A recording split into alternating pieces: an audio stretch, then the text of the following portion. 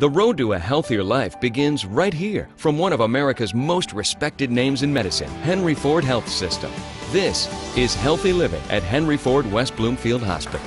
Jimmy Rhodes here at the demonstration kitchen at Henry Ford West Bloomfield Hospital with Executive Chef Randy Emmert and Chef Rakesh Sabharwal, who is an expert in Indian cuisine. And gentlemen, what are we making today? We're making a roasted red pepper that's stuffed with paneer cheese, tofu, and fresh vegetables. Okay, and you set one out that is finished. It looks authentic, it looks delicious, and I can't believe it's being made at a hospital.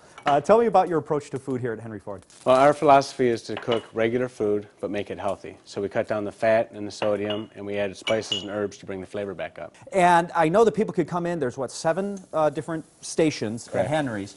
And if they have special needs diets, can you accommodate that? We do. We have, for example, our soup station has 6 different soups. Every day we offer a dairy-free, a gluten-free, and a vegan soup. So anybody off the street can come in and enjoy a therapy diet. Okay, and I know that the Indian food station is the newest. Tell me about the health benefits of what you're making today.